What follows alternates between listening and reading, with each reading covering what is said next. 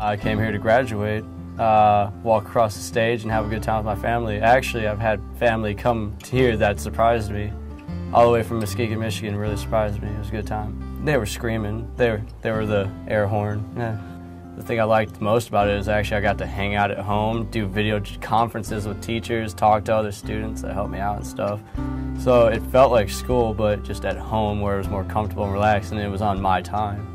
The teacher had more time for me instead of like everyone else. I actually have a college offer for Stephen F. Austin out in Texas that I plan on taking pretty soon. They're offering me a free dorm for the first couple months, so can't turn that down. In all honesty, I mean, you don't get chances like this but once in a lifetime. So I mean, we're able to afford it and get on time with our stuff. We paid it off before I even finished.